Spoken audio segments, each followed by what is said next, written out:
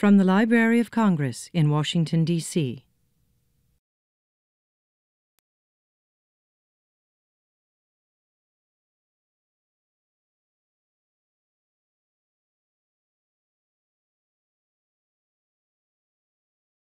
So good afternoon, ladies and gentlemen, and welcome to the African and Middle East Division of the Library of Congress.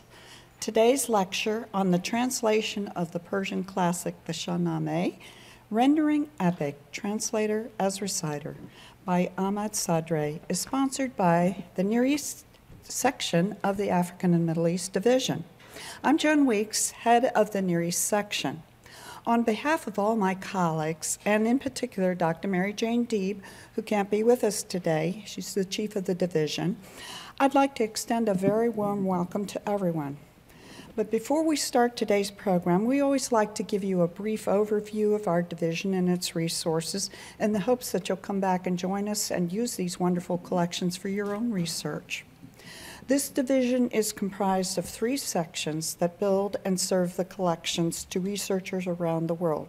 We cover 78 countries and more than 35 languages. The African section includes countries in all of sub-Saharan Africa. The Hebraic section is responsible for Judaica and Hebraica worldwide. And the Near East section covers all of the Arab countries, including North Africa, Turkey, Iran, Afghanistan, Central Asia, the Muslims in Western China, Russia, and the Balkans, and the peoples of the Caucasus. So you can see our collections and our specialists are very, very busy. After the program, we would like to invite you to fill in the evaluation forms that we've left in your seats, and you can take them up to the information desk as you are leaving. We would also like to remind you that this program is being videotaped, and if you would like to ask questions, you're giving your permission to be recorded. So now I would like to invite my colleague, Harad Dinvari, our Persian World Specialist, to the podium to introduce our speaker. Harad? First of all, I want to thank you very much for coming on a lovely wintry day during lunch break. I realize most people have busy schedules, and getting around in DC is not easy, especially our speaker and his lovely wife who flew all the way in and had a delay. So I'm delighted that they made it. We're happy to have them. And I would like to take a second and say that Mr. Ahmad Sadri was featured in our lovely exhibit that we had last year, 1,000 Years of the Persian Book. We showcased the Shahnameh translation that he would be talking about. The illustrations were done by Hamid Rahmanian, but the actual translation work has been done by him. And it's a beautiful work. If you have not seen it or purchased it, I think the bookstore does still have an issue or 2 for sale, or you can buy it online. It's a wonderful book, and we've done our part promoting it in the past year or 2 at the library. Dr. Ahmad Sadri received his BA and MA degree in sociology from the University of Tehran and his PhD in the same field from the New School of Social Research in New York City. He is the author of Max Weber's Sociology of Intellectuals, Oxford University Press, 1992, that was chosen as Academic Book of the Year by Choice Magazine of the American Library Association. As a public intellectual, Dr. Sadri has written more than 140 articles, including regular editorial columns for the Daily Star of Lebanon and Etemad Milli of Iran. He has written 2 books in Persian, reviving the concept of civilization and the how do you say it? Thank you, exactly. Apocalypse Soon. Sadri's English translations include Saddam City from Arabic and Reason, Freedom and Democracy in Islam from Persian. His most recent work is the abridged translation of the Epic of the Persian Kings, the Shahnameh, which is the focus of this talk, published in 2005, and has received enthusiastic reviews from Atlantic Monthly, Wall Street Journal, CNN Online, NPR, All Things Considered, of NPR, Guardian, The Federalist, and Roll Paper. Dr. Sadri has regular contributions on television, radio shows such as BBC, CBC, NPR, VOA, and WGN. I don't want to take too much time because I know he has a lovely presentation, and I'm going to ask him to come up and give us a lovely lecture. Thank you.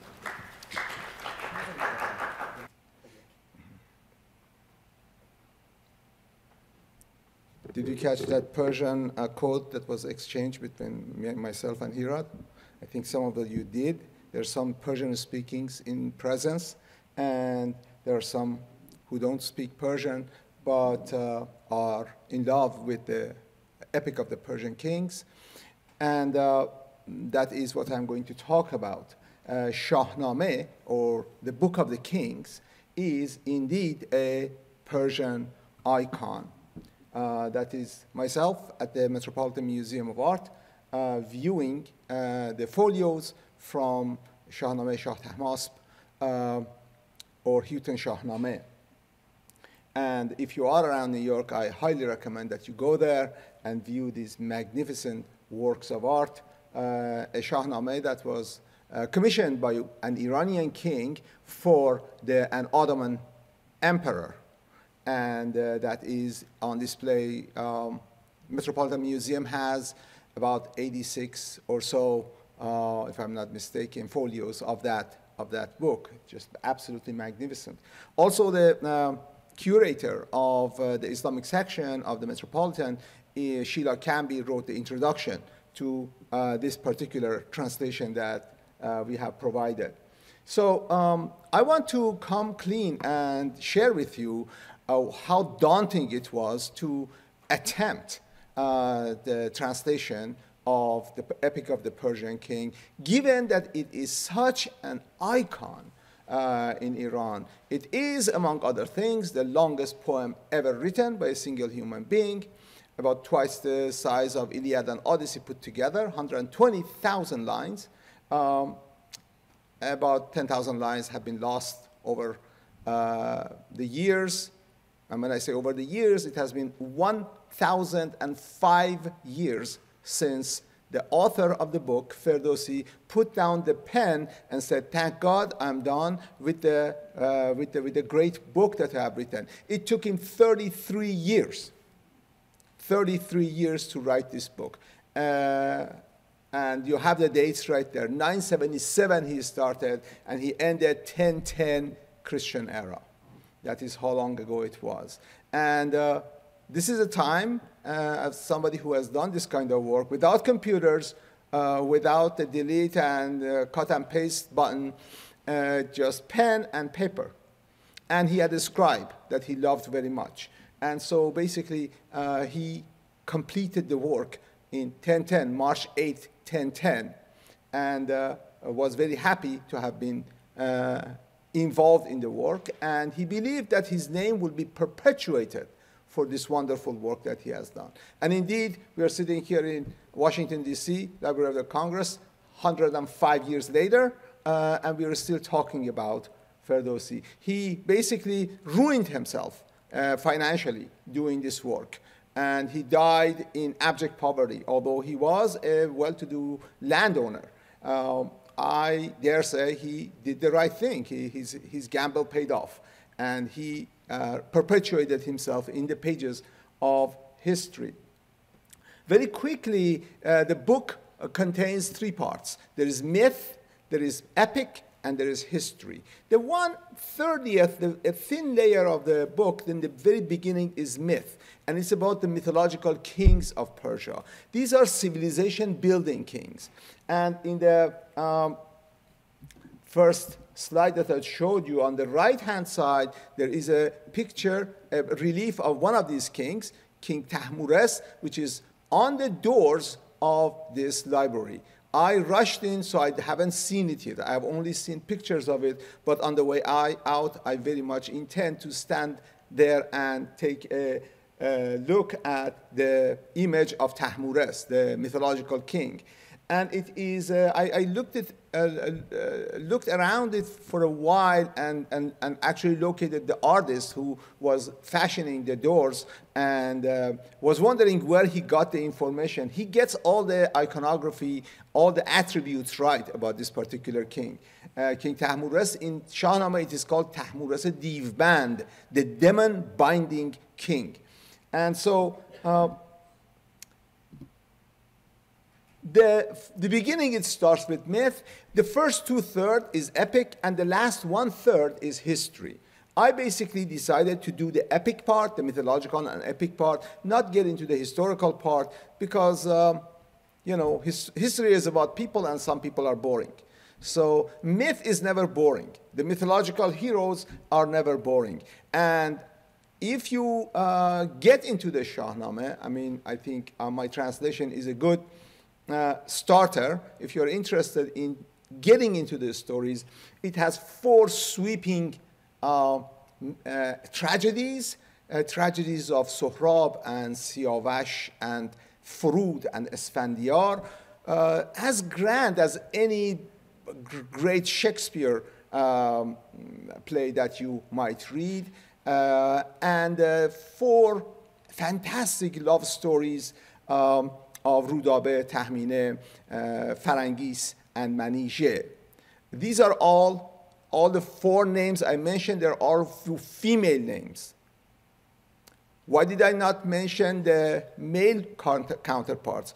Because actually these females in these 4 grand love stories of Shahnameh, they are not the retiring type sitting and waiting for their knight in the shining armor. This is 1,000 years ago. Right? They are not waiting for the knight in the shining armor to arrive and sweep them off their feet. They take the initiative. They seduce the knight. And when the occasion calls, they are not above drugging and abducting the knight that they love. These are not your regular, you know, mythic fair ladies. So if you are interested in Shahnameh, you're in for a great surprise. These are grand stories. And the advantage for the enviable position of somebody who hasn't read them is that you don't know what's going to happen at the end. When you read the King Oedipus, it's wonderful, it's grand, but you know what's going to happen at the end. If you are not Persian, you don't know what's going to happen at the end of Rostam and Sohrab. Father and son meet unbeknownst to one another, and the father this time kills the son. There, I gave away the end of that one story, but that is a taste of what people can expect in the Shahnameh. So the reason that Iranians speak the way they do today, the Persian language, the stability of this language over a millennium is due to the Shahnameh. Some have argued convincingly the reason that Persians did not Arabize the way Egyptians did or Syrians did is that Persians didn't put all of their eggs in the basket of their religion. Some of the eggs were in the basket of language and mythology, and so that is how they got to preserve it. And Ferdowsi has a great role to play in stabilizing the language, expanding the language, and by creating this amazing work, he really became an icon of the language. Every Iranian that you see, no matter how remote they might be, every Persianate person that you can see, people who speak Persian language, the Tajiks, the various groups in Afghanistan, the Hazaras, all the way to parts of India, parts of Central Asia, they all will be able to quote you a couple of lines of Shahnameh. This is in the very marrow of the bone of the Iranian culture. It is of the essence of the Iranian culture and language. Now, you might wonder how I dared to translate this. It is really daunting, and it is really going where angels fear to tread. And I will tell you how I did it. I plucked up courage because Shahnameh, very much like other great epic works, such as Iliad and Odyssey, we know those works were also orally transmitted. There were performers of Iliad and Odyssey who would stand up in public. It is the world of most people being not literate, and they recited these works. We know this only by inference, by some formulaic repetitions in Iliad and Odyssey. The tradition of recitation of Shahnameh, live recitation of Shahnameh, is still alive. And this gentleman that you see here is one such reciter of Shahnameh. And I will share with you that the first time that I encountered the Shahnameh, it was not the book that I opened up and I read. It was when I saw one of these performers. When I was about 8 years old, and in some sleepy afternoon, I ventured out of the house of one of my relatives where we were guests, and there it was, a coffee house and a performer, exactly like this gentleman, who walked back and forth, clapped his hands, shouted, did sound effects of horses running and swords clanging, and all these heroes talking back and forth in poetry to one another. I was absolutely mesmerized by the story. And I remember to this day, almost 50 years later, I remember every word that he said. And I also remember every image I made in my mind as he was speaking. I remember it so well that when I read the Shahnameh, I know it is not there. There are a lot of additional stories that these performers add to the Shahnameh. So this gave me courage. I am another performer. I am another reciter. I am another naqqal for a different audience in a different time.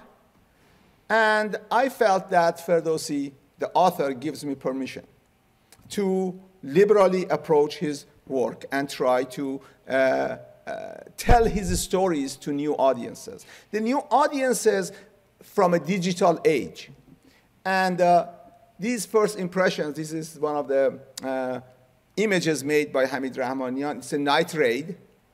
And Hamid has kind of a little bit messed with the both forms of miniature and lithograph. He has created these silhouettes that we don't have in miniature painting.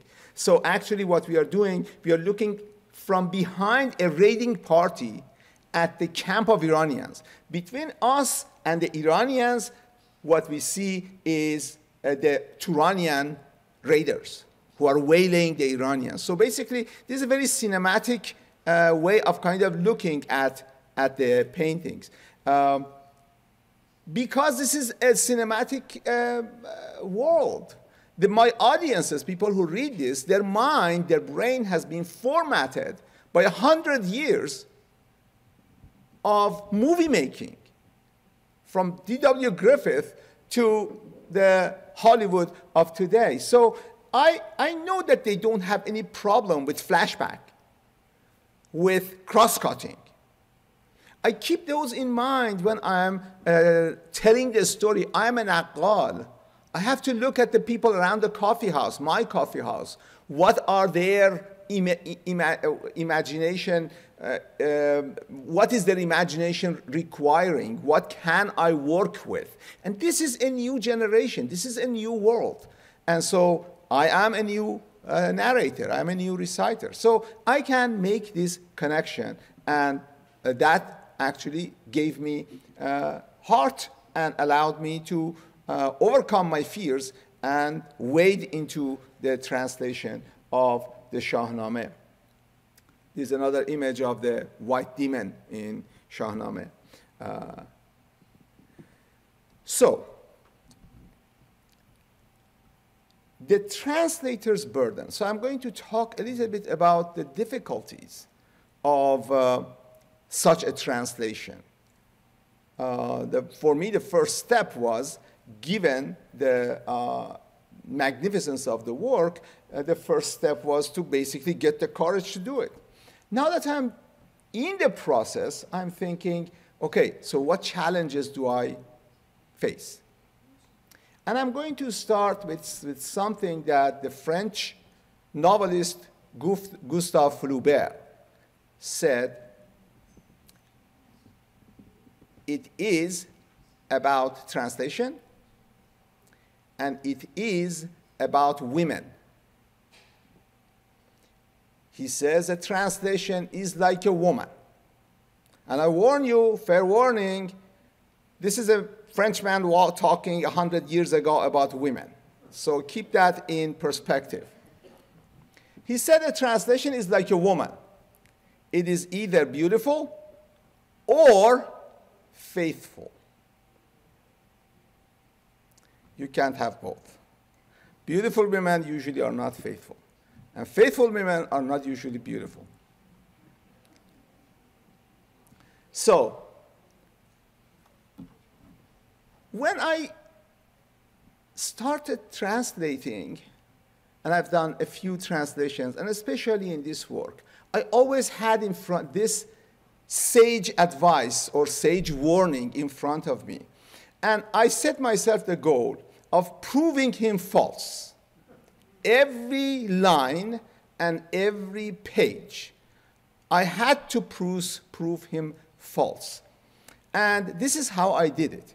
When Gustave Flaubert says that there is some wisdom in this, if you're translating a poem, if you want to be faithful, then it's going to be clunky. And if you want to make it beautiful, like many of the translations of Rumi these days that are out there, or are of Hafiz, many of these Persian poets, you look at the translation and it's a fool's errand to go and try to find out what they are translating, because it doesn't correspond to the original. My goal was exactly the opposite. We really have to be very faithful, and you have to make it beautiful. This is that rare creature, a beautiful and faithful translation. Now, how can we do this? I think when Flaubert said that, what he had in mind is that something is always lost in translation. And it is true, but not always. Because sometimes, if you have translated, you know this. Sometimes something is gained in translation. When you throw yourself in this poetic act, translating poetry itself is a poetic act. When you throw yourself in this, there are those felicitous moments when you translate a line and you say, wow, you have done it. It is not only as beautiful as the original, it has new dimensions. There is some alliteration that comes through in the new language that gives it a new luster. There is some witticism, some cultural reference, very subtle. So sometimes you lose something in translation. But take heart. Sometimes you gain something in translation. And so this is how you can do it. If you constantly think, oh my God, what am I going to do? I'm going to lose a lot in the translation. Yes, you're going to lose. You lose some, but you gain some.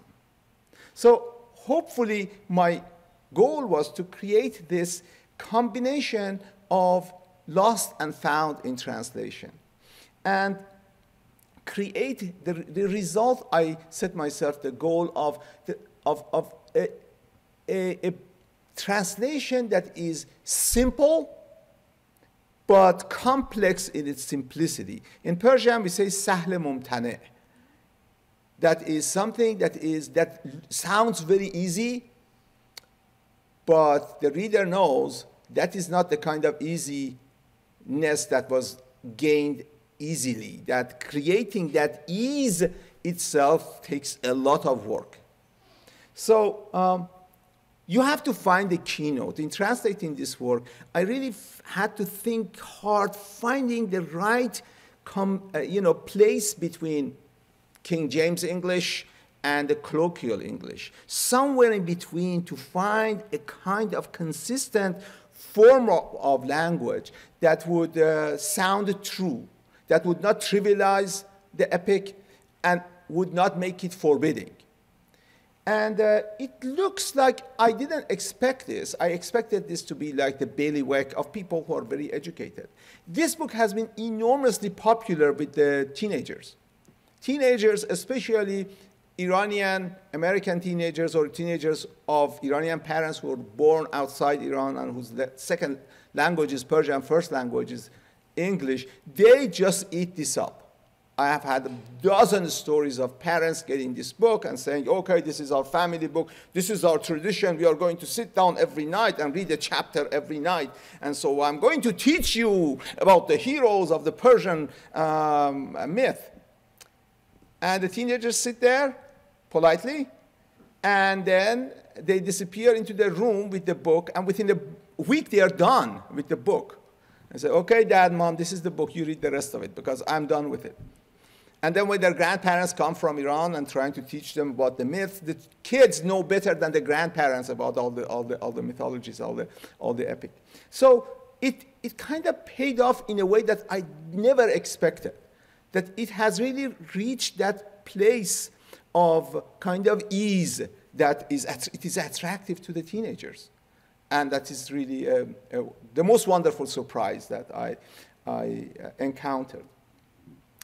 And last but not least, what is very interesting in this kind of work is you have to find in the work that you're translating some unique aspects that will get you going.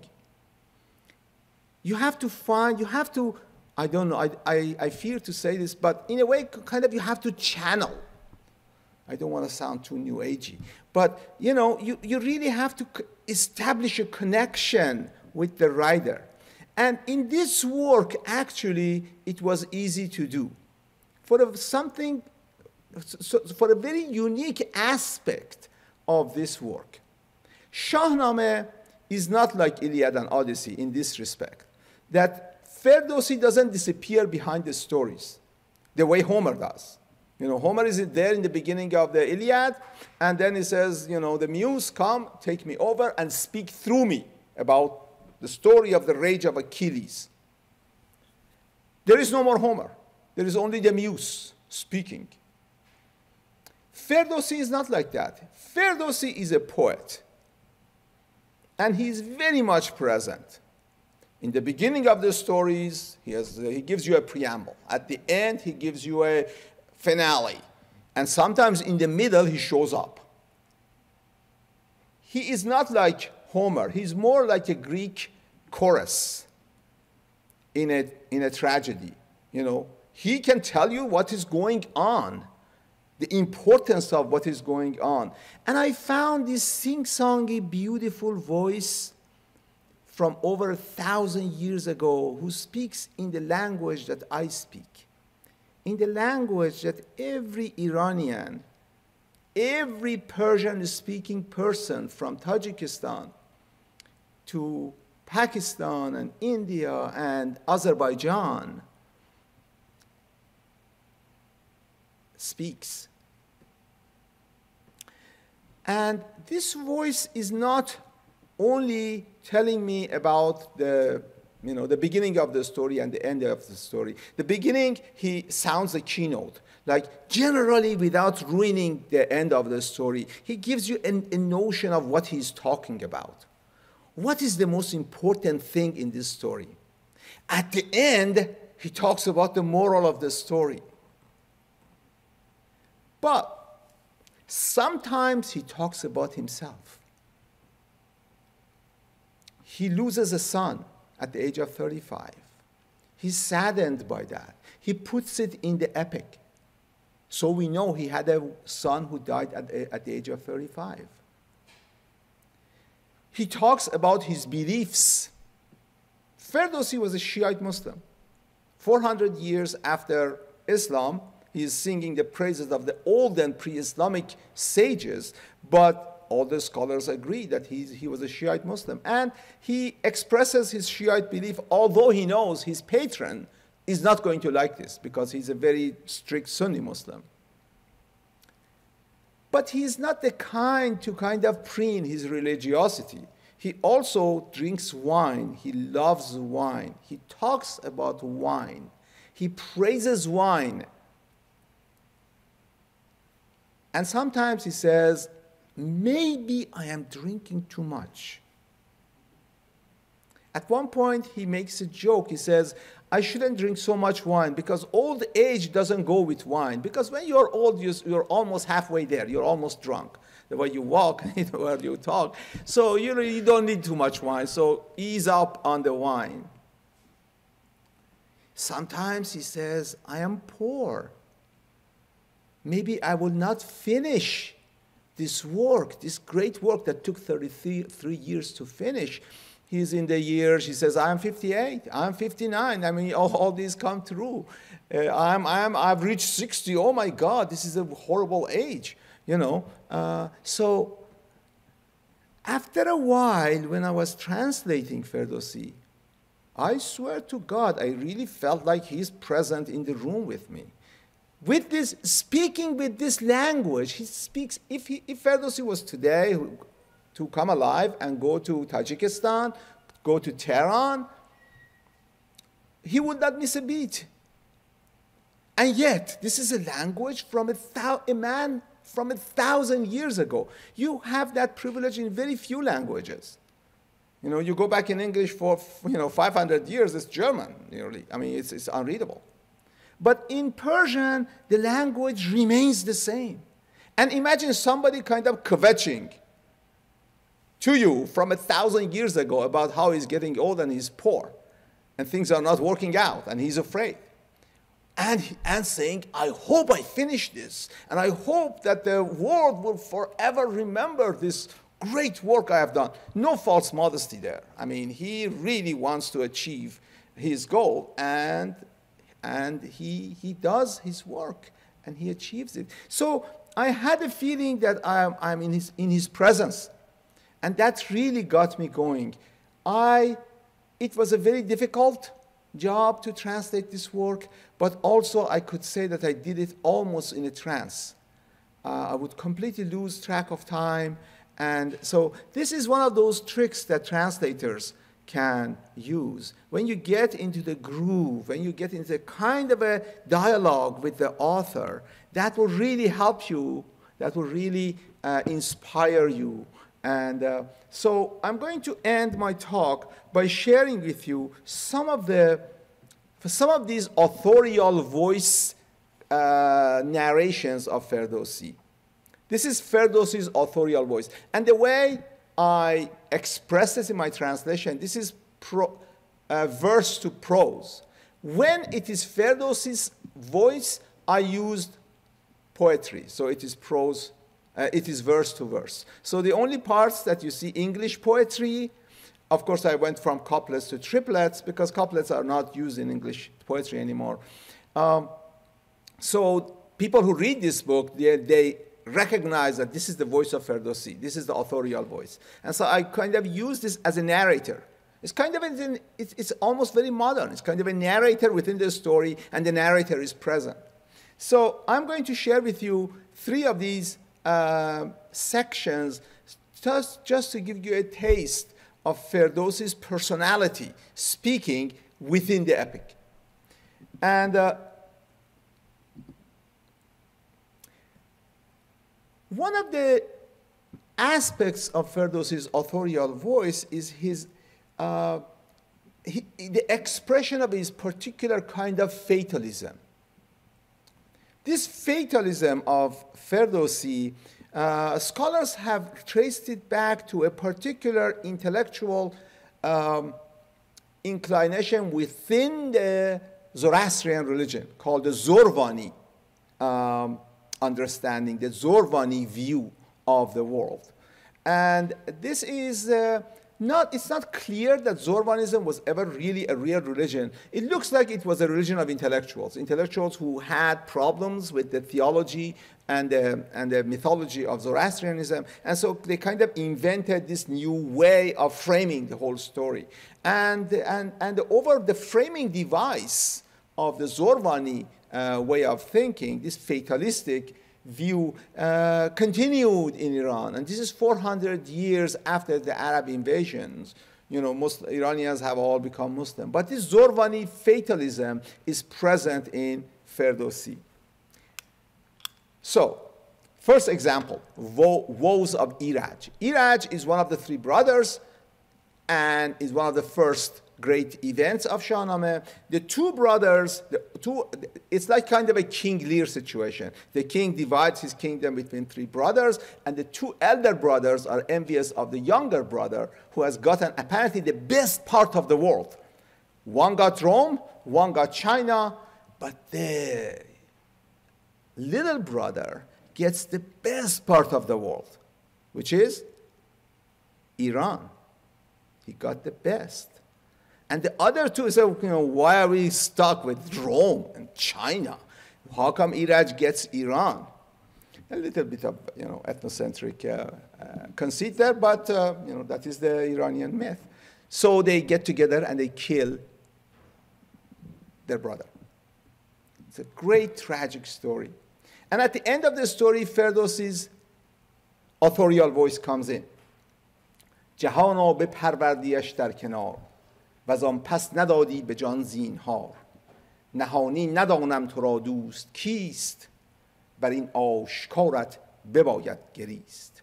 So on the one side of the screen I have the Persian. Those of you who read Persian, you can follow this, but I'm not going to read all the Persian, so I'm going to share the English with you. Why did the fate indulge the prince in luxury and ease, only to abandon him at the hands of his cruel slayers? The wise know there is no justice in this vale of tears.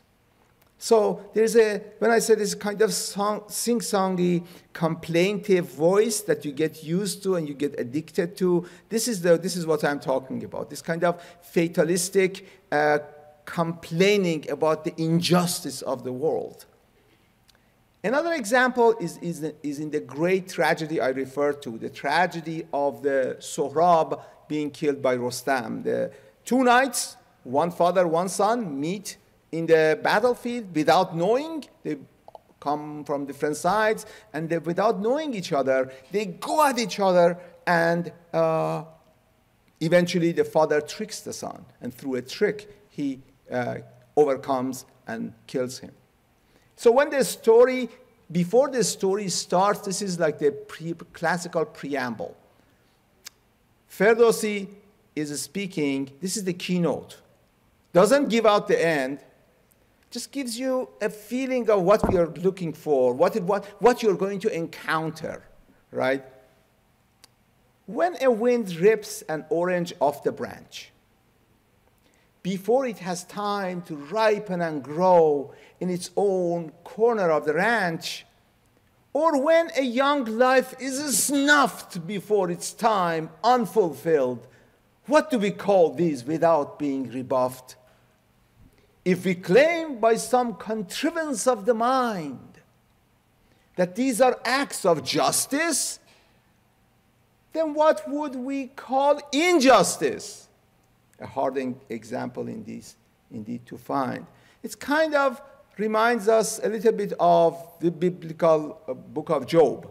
You know, when Job's friends come and try to explain to him that, you know, everything that's happening to you is justice, some form of justice. And Job says, nonsense, there's no justice in this. This kind of human theodicy, trying to explain evil in the world, that somehow this is justice. And Ferdowsi says, if this is justice, show me what is injustice. If this world is just, show me a world. How would it look like if it were unjust? And his answer is, we don't know. But we know what is happening in this world.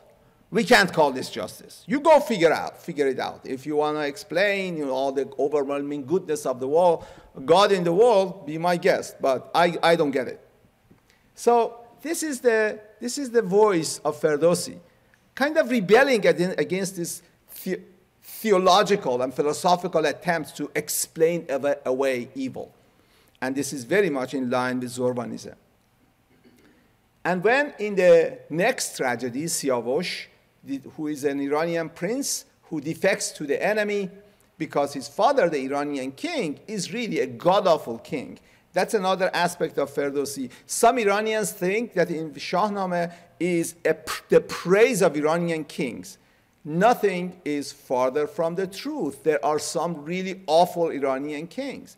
And there are some great Turanian enemies, the Turanians. There are some great generals among the Turanians. And there are some awful generals among Iranians. There are some good kings among the Turanians. There are some bad kings among Iranians. If Shahnameh were a nationalistic screed, like Iranians, white hat, non-Iranians, black hat, we good, they bad, it would not have lasted this long. I think Iranians should be proud of Shahnameh, not because it says Iranians are always good, exactly because it doesn't say that.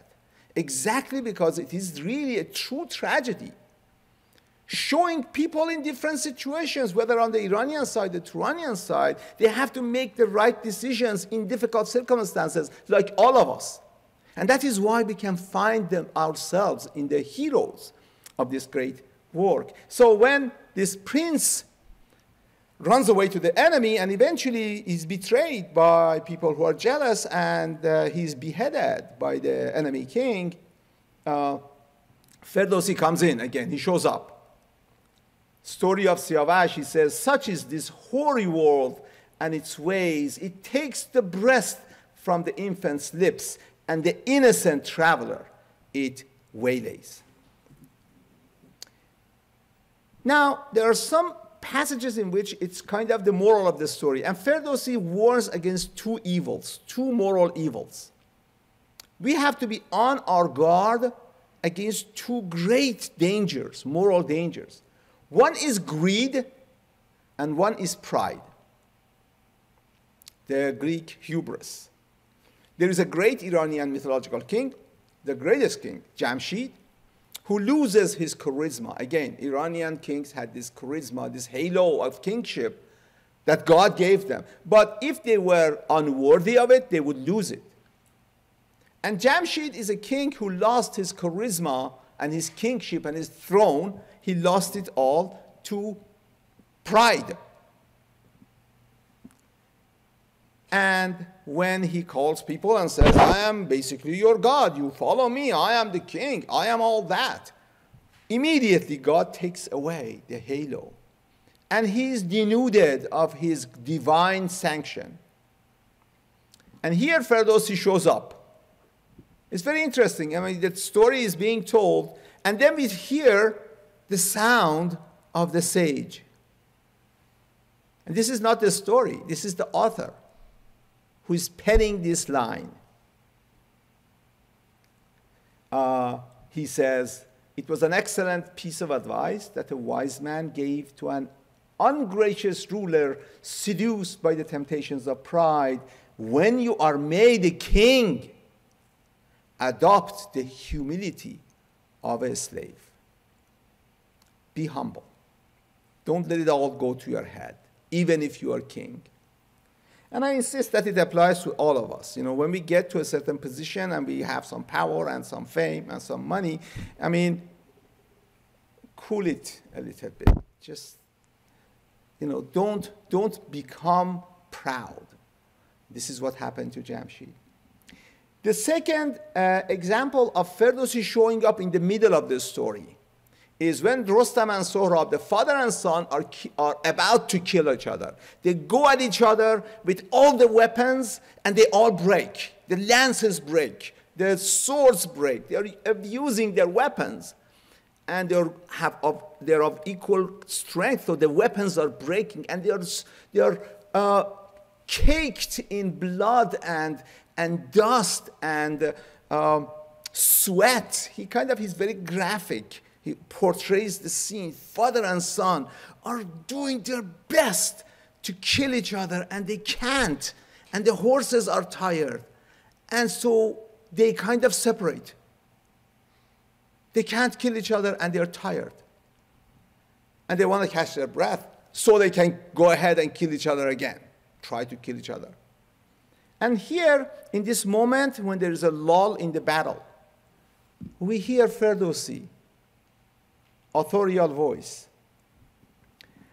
The world is full of mysteries as it makes and breaks. Love and wisdom forsook them both, nor did one of them pause to correct his mistakes. Fish, onager. Onager was a kind of a zebra, kind of wild ass, wild donkey creature that is extinct now, but it was greatly prized for hunters. Fish and onager and the beasts of burden, even donkeys, even horses, in their mangers, know their own, but greed so blinded father and son that they faced each other as strangers. What made them blind? When the beasts and animals in the wild, they know their own. What blinded father and son? It was greed. They both belong to each side. They both have ideas of grandeur. And greed blinds you to the point that you don't recognize your son, you don't recognize your father, and you kill your son and your father. Something that even animals will not do. Animals are above that. But greed will make us subhuman and even sub-animal. And last but not least, I'm going to end with this last piece. I have 4 minutes left. And I love this piece because this is the beginning of the last love story of Shahnameh. Bijan and Manijeh, the Iranian knight falling in love with the Turanian princess. Or rather, he thinks he's falling in love with the Turanian princess. It is actually the Turanian princess who is seducing him. Unbeknownst to him, he thinks he is going to conquer, but he's easily conquered. Eventually, at the end of the night, when he wants to walk away, she drugs him and abducts him and takes him to her palace, the palace of the enemy king. And he wakes up and says, "Oh my God, what am I doing here?" And she says, "What's done is done. Let's have fun." And he says, "Okay." So they have fun for 40 days and nights until they are discovered, and the story turns a very strange turn. And so the fun is over. So this beautiful love story that goes on, I mean, so far, I mean, it kind of starts in a comic way, but it turns very tragic, very fast. He is imprisoned in a well, and she is banished from her court, and she is reduced to begging for crust of bread and throwing it down this well so her beloved will not starve to death. And after a while, she's haggard, she's hungry, she has gone from a princess to a beggar, but she never lets go of her love until they are rescued and everything. All of these stories, they all have happy ends, so don't worry about the love stories. I mean, tragedies don't have happy ends, but all the love stories, ultimately the girl gets the boy, not the other way around. Now, this story I'm going to end with is the story of the story. And many believe this is the first story Ferdowsi wrote down. And this is in the epic. He tells us exactly how he wrote this story. He's asleep in his house. He's having a nightmare. His wife comes. He doesn't say wife. He says a beautiful one in my house. And treats him gives him treats, quince, wine, fruits, and then treats him to a story, but says it's not for free, only on the condition that you turn this into poetry, into Persian poetry. And he says, very much like Bijan said to Manijeh, okay. And then the wife goes on to tell this, the love story that we find in verse in Shahnameh. It was a pitch black night that swallowed the stars. The moon was anemic and occluded were the planets Mercury, Saturn, and Mars. شبی چون شبه روی شسته به غیر، نه بهرام پیدا نه کیوان نه تیر. Not even the sound of a bird or beast broke the dense silence, and my desolation was complete under the night's raven cloak. I rose with a start and asked my beloved for a light. She brought me a candle and food aplenty to heal my despair and allay my fright. A tray of quinces, pomegranates, and wine to my delight, and amused me with the tale of a Turanian princess who fell for Bijan, the gallant Iranian knight, on the condition that once she was through, I would render the tale in Persian prose. This was a fair trade and a pact I agreed to. Thank you very much.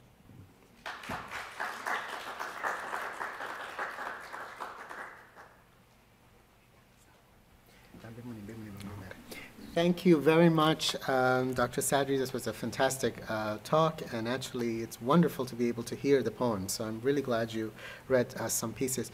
I would like to take about 4 or 5 minutes for questions. Feel free to get up and ask. And you have Dr. Sadri here, and after 4 questions, I may have to cut it short. But go ahead. Thank you. Is there a camera, microphone for them? Unfortunately not. In fact, Can after she says the question, you could repeat it. If Okay, you I will repeat the question.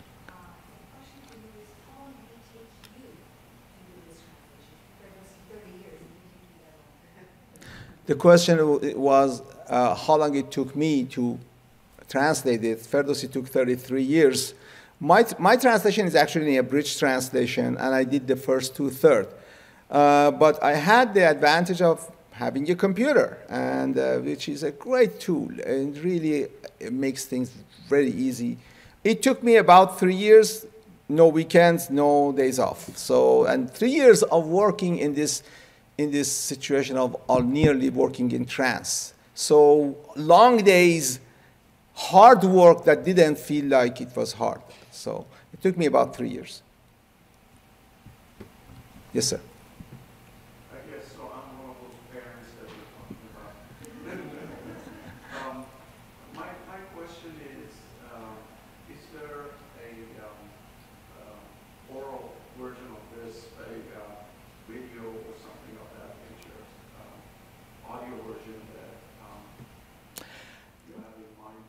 Yeah, so the question is whether there is a kind of recitation of the Shahnameh. No, there isn't. My version, no, there isn't. I would love to recite it. I mean, I love my role as a reciter. And you may have noticed that I really love reading Persian poetry, also reading the English version of this. Unfortunately, there is no kind of audio version of this. I hope one day we can have such an undertaking. Yes, ma'am. Yes, I kind of want to know whether the art course and art kind of question. Did you write English poetry to kind of get up for this, or did you read this and then evolve into English poetry? I don't fantastic command of English poetry. Thank you. I love both Persian and English poetry, and I've composed in both English and Persian. So I am basically familiar with both,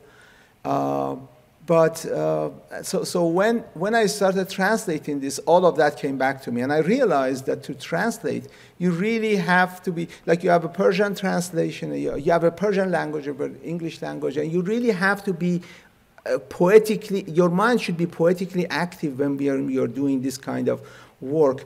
It could not be done by somebody who doesn't have that poetic sensibility. And I think I had a modicum of it to see me over. Yeah. One more question? Okay, I have a question. All right. The way that Hamid had talked about the book emphasized catering to young people and youth. When you were doing the translation, was that really a consideration for you, or you just went with your heart? And no, that was not a consideration for me. I really went with my heart. And to tell you the truth, when I was doing the work, I did not think that the youth would like it. I thought that this would be a little bit over their, their command of English language. But I am very happily proven wrong that children, the youth, really get into this. They eat it up, so to speak. Because they like this kind of, they don't, I mean, that's the ultimate lesson, is not to underestimate kids, you know. Fortunately, my underestimation of them didn't work in my advantage, because I was proven happily very wrong about them. But no, I really thought that I have to respect the text, and I have to render it in a way that it doesn't do it any disservice. So I thought, well, it's every once in a while you have to look up a word in a dictionary, but that's okay. I learned English in dictionary in hand, so I think, what if somebody else who is reading my work would pick up a dictionary? That's a happy occasion when you look up a word. But it looks like you really don't have to know every word. I mean, the thing is that you kind of go with the flow. When you're reading the, Lord of the Lord of the Rings, maybe you don't understand every word. But these, the youths are used to that kind of language, the language of, Game of Thrones and, Lord of the Rings. And so it looks like that this is right up there with those, and that is why this generation has welcomed it. Thank you very much, everyone, for coming, especially to our wonderful speaker and his lovely wife for coming from such a far distance. We will have more programs. As you see, the surveys on the chairs, feel free to fill one and add your email address if you want us to add you to our email list so that you are aware of our programs that are upcoming. And again, thank you for coming during the middle of the day. I realize it's not easy for people to get away. Thank you. Thank you. Very much. This has been a presentation of the Library of Congress. Visit us at loc.gov.